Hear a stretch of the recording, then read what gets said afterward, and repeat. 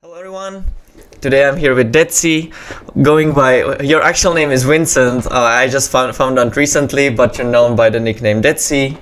What does it even mean? I'm sorry if that's like mean or something, but... Oh no, yeah. Vincent is what most people in the real world call me, but I have very few real world friends left, you know.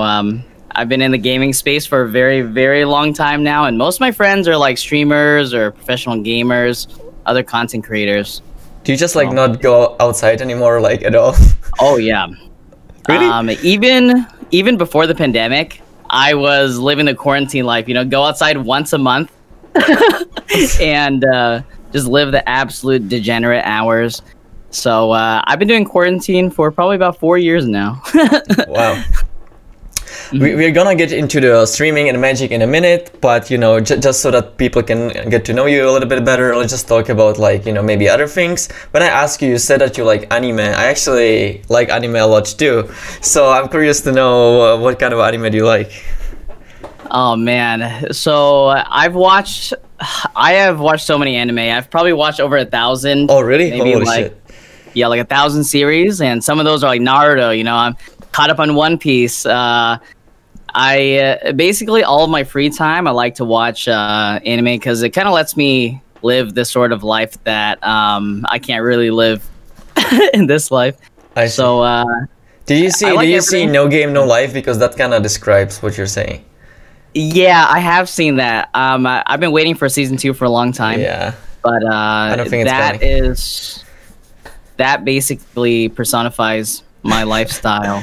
But yeah, I like so many different anime these days. I've watched so much anime that I'm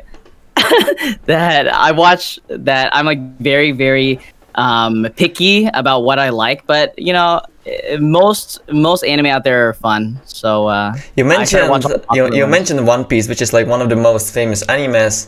I actually watched only 50 episodes and I didn't like it, which is weird because I like saw all of Naruto, Bleach, Hunter x Hunter, and this should be like similar, but I just didn't like it. Does it like get better with time, or what's going on with that? Like... Yeah, I think one of the weird things about One Piece is that the characters are so weird. And it's hard for a lot of people to buy into it, but the sort of adventures that they go on and the sort of search for freedom, you know, it's like they just want to be the freest people in the world, and they just want to see and experience as much of the world as possible.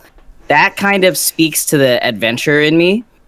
That I wish that I could go on these adventures, you know. I wish that I could experience all these things that other people especially haven't experienced. So getting to know the characters, going along with them on their adventures, One Piece makes One Piece one of my favorite animes of all time. What I didn't like about it was the fact that there's just like always an arc, right? There's like a new enemy and they defeat that enemy, and then like a new enemy shows up. And I just thought it was like kind of boring that it wasn't like, I mean, they're looking for the treasure or whatever, right? But yeah, I just thought that like it wasn't like as connected as much. So like after 30 episodes, you can basically start like watching all over again. Does that like change with time, or is it still like new enemy, new enemy, new enemy? I mean that's basically how it is the entire time. Yeah, new enemy, but it's fun. It's fun. I think that maybe it's not for everybody, but I definitely give it a chance if you haven't tried it. So let's talk about streaming a little bit. Actually, the first time I saw you streaming was probably like a year and a half ago. I had like no idea who you were, and like I started watching. I was like super impressed how well you played. I think it was like a Ravnica Guilds of Ravnica Limited or something. Like, I don't really know, but like clearly, if you were like a new player or inexperienced player, you wouldn't draft the way you did. So I was just like very impressed. Yeah. I even asked you in chat how long you're playing, and you said something like a couple of months or whatever. So I was like, wow. Okay. Was it maybe because you like played other games before, or like how did you like become so good at Magic? Like, you know, basically immediately. So I actually started quite a long time ago. I started probably around Innistrad times, but there were a lot of, you know, dark ages throughout those years. I took some time off to play like professional Hearthstone. and oh, really? I took a long time off. Yeah, I'm sorry. Let's stop right there. Were you actually a professional Hearthstone player? I had no idea. Yeah, so a lot of my life was just grinding Hearthstone and traveling to Hearthstone events. Most of my friends these days, whether they play Hearthstone or not anymore, they are professional. They used to be professional Hearthstone players, or they're big name content creators that you'll see on Twitch. Maybe they're streaming some different game now. Can you mention some names that maybe people can know? Yeah. So like Ali Straza is one of my longtime friends. She's a Hearthstone and Battleground streamer. She did Magic for a while as well. Show, one of my best friends in esports. He streams Battlegrounds now, but also was Magic for a while. Tyler OOTD, Hearthstone Grandmaster from Vietnam. He's like one of my best friends in esports. That's like the person I talk to the most off stream. So just a lot of history there with esports. Oh, sorry, my friend Jenny as well. She and I, we've known each other for probably 6 or 7 years in esports, and all of these connections are back from the Hearthstone days. So had a lot of time in Hearthstone. Some of the time off from Magic as well was playing Mahjong. Like, I love Japanese Mahjong. Reach. I actually don't even know what it is. Can you maybe like explain for people who don't know? Yeah, so Mahjong, it's like a 4-player game, and they play with tiles. So it's like you might see those old movies and stuff where people are like shuffling tiles around, and there's like the grandmother smoking outside of a building with like a green mahjong table. Okay. Yeah, this game is awesome, and there's so many different variants of it as well. There's the most popular one's probably Hong Kong Mahjong, and it's essentially a card game, but they use tiles, and they're like big tiles that make like really loud noises when you clank them together, and you can put them upright. So they're not like cards that you just hold in your hand. You have like a row on a table. But really, really cool game. Highly recommended for anyone who loves card games. You'll instantly get addicted to Japanese Mahjong. Just one of the coolest games ever. Wait, is it a trading card game, or are the cards like always the same? Yeah, the cards are always the same. Oh, okay. So the tiles are essentially like a deck of cards. Oh, okay, I see. Okay, yeah. So it's really cool because even though the cards don't change, there's just so much depth in the game, almost like think poker or anything like that, even without new expansions. So yeah. So I've been playing Magic for a long time, but took a long time off doing other stuff. But coming back into Magic was something I never expected. I thought that my Magic time was done after I left Magic, but apparently people who play Magic are Magic players for life. So here I am, back to Twitch, Magic Arena, and doing this full time. Was it what was the actual reason, just like Magic Arena coming out, or like would you like maybe come back even without it? Like, what do you think? So part of it's Magic Arena, but I would say the #1 reason I came back to Magic and to streaming was my friend's show. So if you haven't checked out his channel, twitch.tv/SJOW, he was one of the biggest constructed streamers for a while in Magic, actually. Really? For Magic Arena. But now he does mostly Battlegrounds. But he was like, "Hey, Deathsie, I want to learn drafting. I know that back in the day you used to draft a lot, and come on stream and teach me." And so little by little, I started getting back into Magic. This was, as you said, around Guilds of Ravnica. And it was one of the most fun things that I'd missed for a long time. Just having fun playing Magic with my friend, and I hadn't had that for a long time.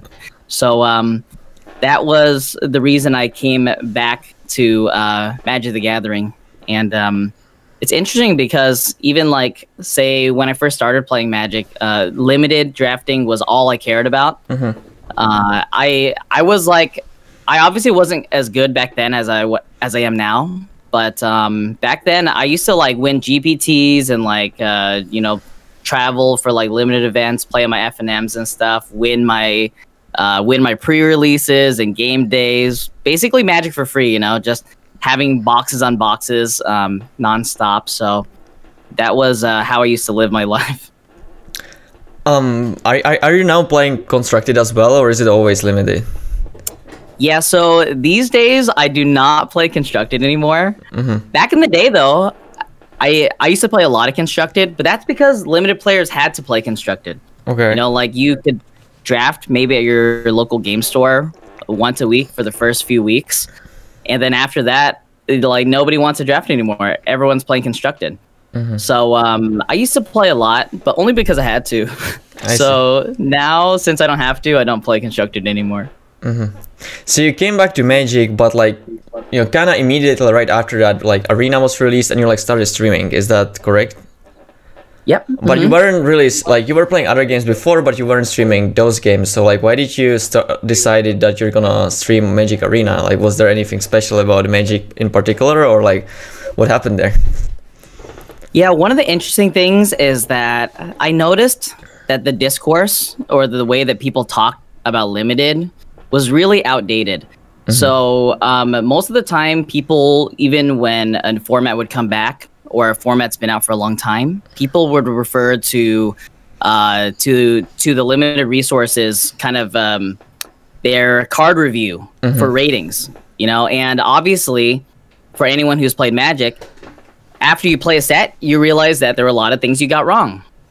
You realize that maybe after 2 or 3 weeks, something changes in the meta and cards are valued differently. And especially with the format we just had, Kaldheim, there were actually probably 3 or 4 moments when cards became valued differently as well.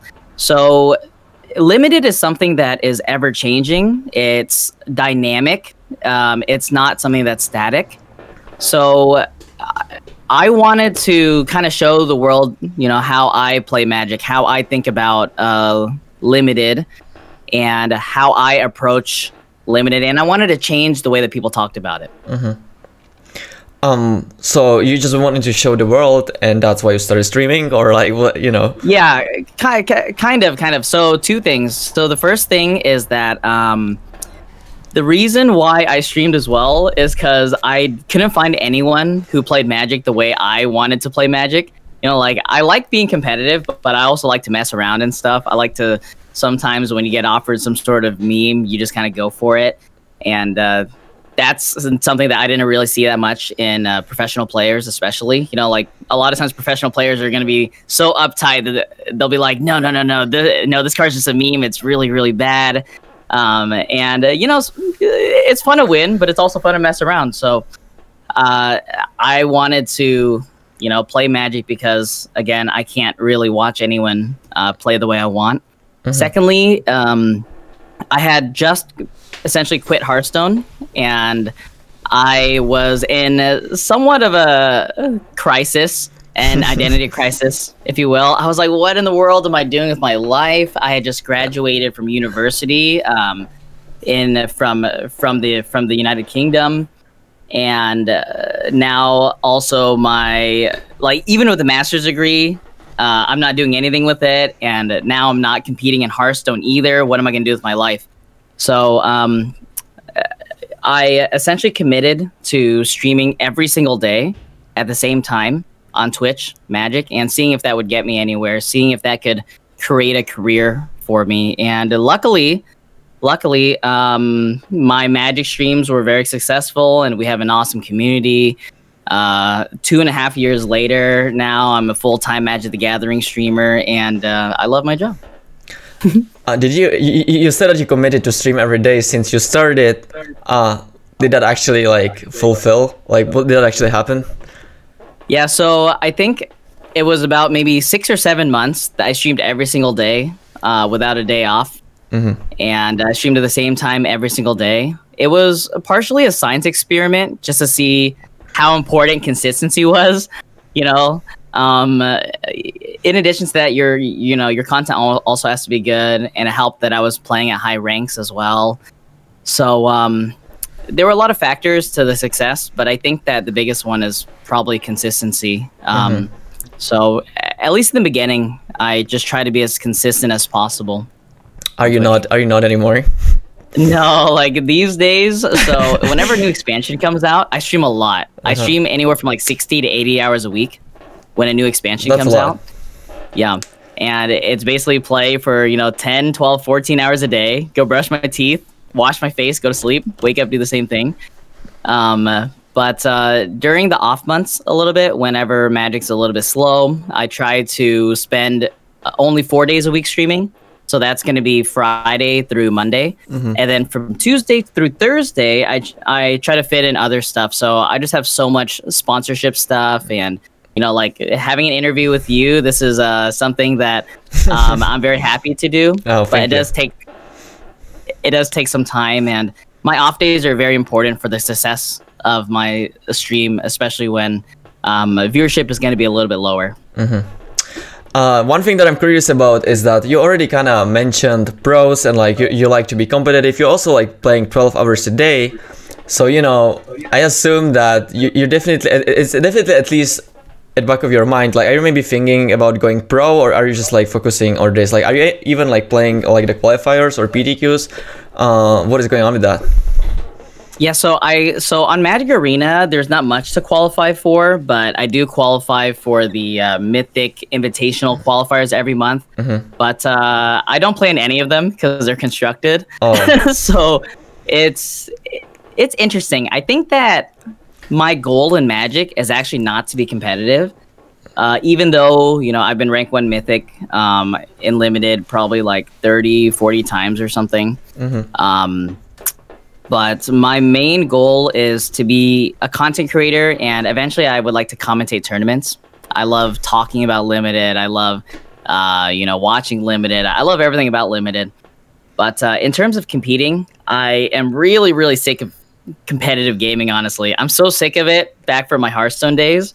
So whenever I'm playing a game and it feels like work to me, that's just one of the worst feelings for me. So really being a competitive Magic player is not on my to-do list. But, you know, if there were like competitive limited stuff and I could use that as content for stream, then that'd be perfect. So, for example, on Magic Arena, there was recently there was like a sealed arena open. And I actually went 7-0 in the day 2. So I qualified to day 2, and then I went 7-0 in day 2. Had a really nutty pool, won $2,000 from that. But that was like the best viewership I've had in the last few months. So that's an example of kind of a competitive environment that I can also stream with as well. And it puts my focus first and foremost on me being a content creator. So in that sense, being competitive works for me. Do you maybe think that potentially you're playing slightly worse? Because as you said, you don't really want to be that competitive anymore. It just seems like kind of hard for me to imagine that you would like really, really try your best, like especially in those like very tight spots. It's sometimes not necessarily fun to like, you know, go through all of it. And so are you just like the person that just does something that feels right? Or like, are you like really trying to play your best, or you don't really care about that much? So usually when I'm streaming, I would say that I'm not focusing that much on the game on most turns. But when it comes to the really, really important decisions, I do, you know, shift that focus from which initially might have been like 60% focus on chat, 40% on game. I would shift. I'm very good at shifting that focus. So instead, it could be like, you know, 95% focus on the game and then 5% focus on chat. And the thing about Magic is that there are a lot of turns and decisions that are very important, but also there are a lot of turns that you don't really have many real decisions. So as a streamer, it's important to kind of recognize when those turns are so that you can save your mental energy so I can stream for a long time. You know, because I can't just stream for, you know, like 12, 14 hours straight with having 100% focus on the game. But part of the beauty of Magic for me is actually making good plays and having good decision making, whether my deck is a good deck or a bad deck. So I think that part of paying respect to my deck and to the game and to my viewers is actually playing well. Like, I have to play well. That's something that I will not compromise on. Do you, anytime you're playing, your stream is on? Like, do you sometimes play when you know no one's watching? So in the last 2 years, I think I have not played a single game of Magic Arena off stream. I do not. Yeah. So it's a little bit weird. It's part of the sort of transformation of from a game that I used to play for fun to a game that I play as a career. for work on Twitch, is that I feel so guilty when I play Magic off stream. It's a really weird thing, but I just cannot. I think I understand. Yeah. So, I really just to try to keep Magic on stream, and that also helps me not burn out as much either. Because if I'm playing Magic, like 12, 14 hours on stream, and then playing Magic off stream, there's just no way that I could keep it up. You mentioned the fact that you just like to be content creator, and that maybe eventually you would like to be a commentator as well. Are you like doing any content besides streaming, or are you like maybe thinking about doing some, like maybe just like videos? I don't know, like anything? Yeah, so actually back in my Hearthstone days, one of the biggest things that I did was tournament commentating.